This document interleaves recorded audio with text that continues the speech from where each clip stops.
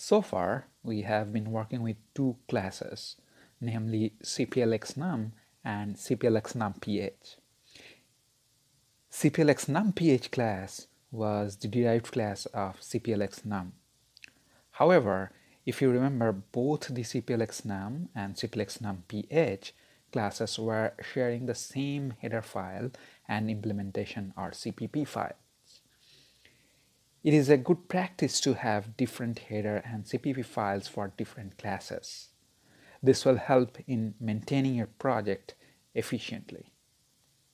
More specifically, if you need to make any changes to a particular class, then you just need to look for the corresponding .h and CPP files for that class.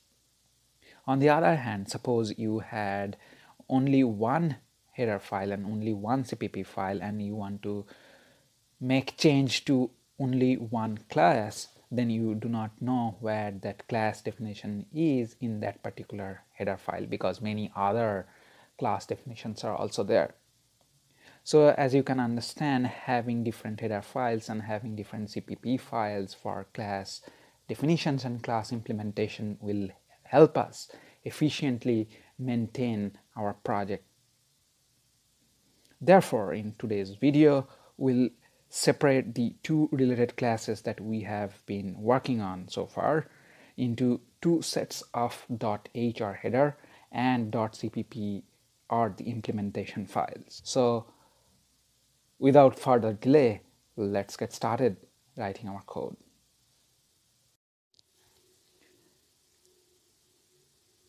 Alright, so if you remember where we left our discussion last time, we had one header file and one CPP file corresponding to the two classes that named cplxnum and cplxnumph. And the corresponding CPP file had the implementations of the different class methods for the two classes. And then we had another CPP file where we had the main function where we created the object of those two different classes and called different class methods on that object. Okay, so in this video what we are going to do is we'll create two header files. One is a header file and another one is a .cpp file. In the header file that we'll be creating new today, that header file will be dedicated to this derived class called cplxnumph, and the new CPP file that we'll be creating today will contain solely the class implementation corresponding to this cplxnumph. I hope this is clear. So we'll create one file first, name complex cls ph.h, very simple, and then we'll cut these class definition from our old header file.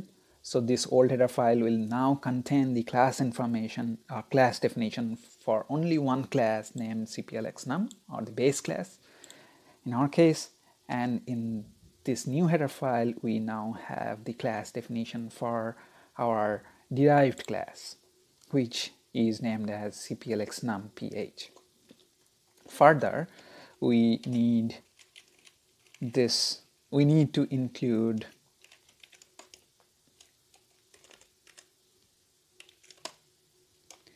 the header file for this class, which is complex cls.h. Okay. Another thing is that we now will take out all the class method implementation for the cplxnumph class, and then we'll cut those class methods implementation and we'll create a new file now named complex cls ph.cpp and paste there. So now we have a dedicated implementation file or CPP file corresponding to the class cplx numph. However, we need to include the header file for the class complex numph.h.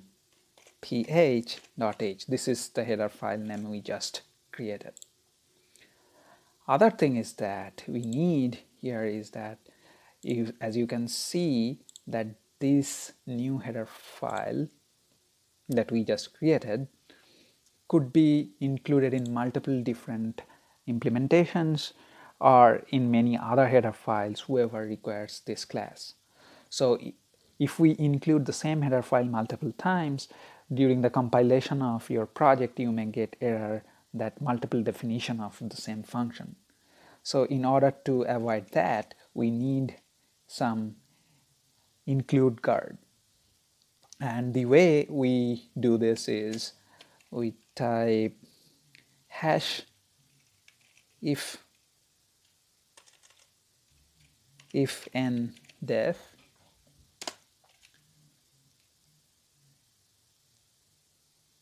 then we define complex cls ph underscore age,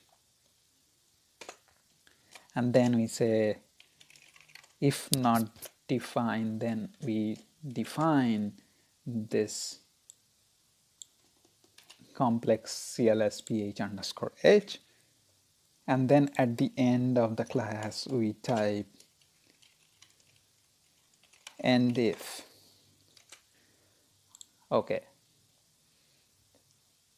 In order to protect to not including this header file multiple times, again for the cplx num, we do similar thing as we have done for the derived class header file.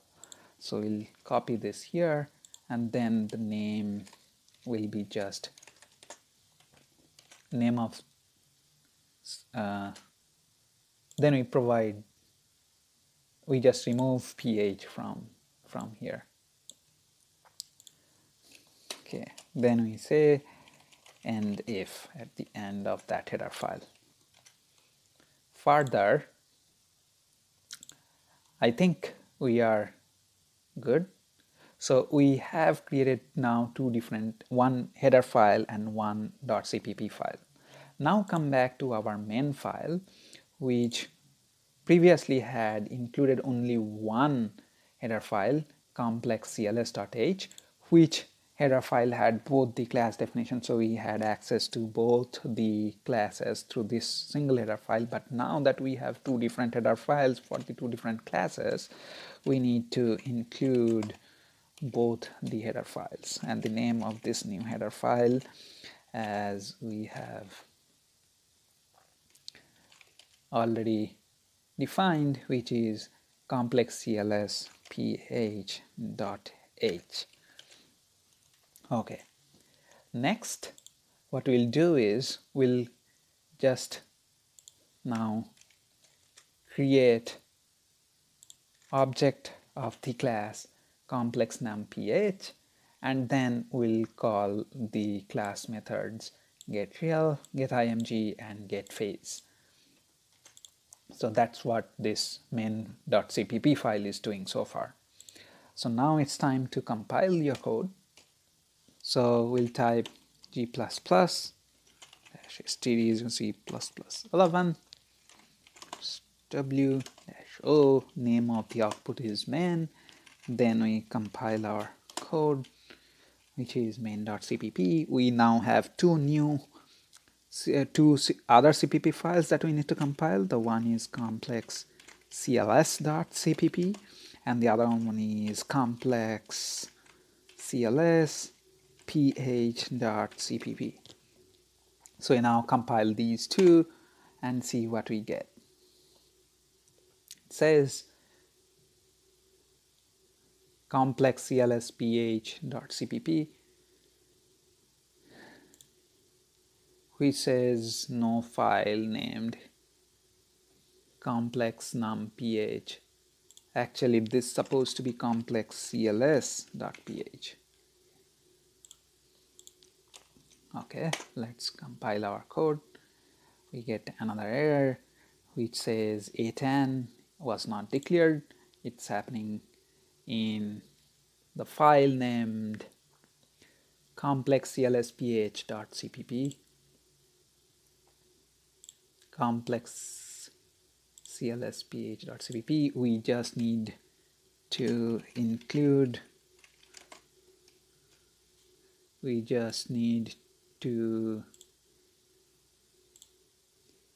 cmath.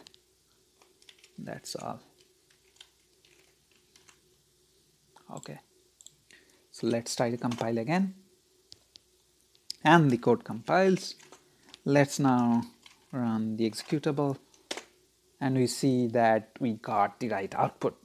So that's very good.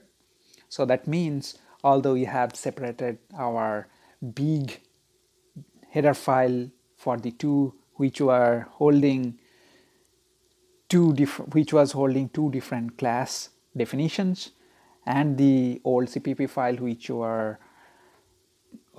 was containing the implementations of the classes in the same two classes in the same CPP file, we now have separated into two header files and two CPP files, and our code is working as expected. Next, what we are going to do is we'll comment this out, and then we'll now create object without the new variable, and see if that is working fine or not.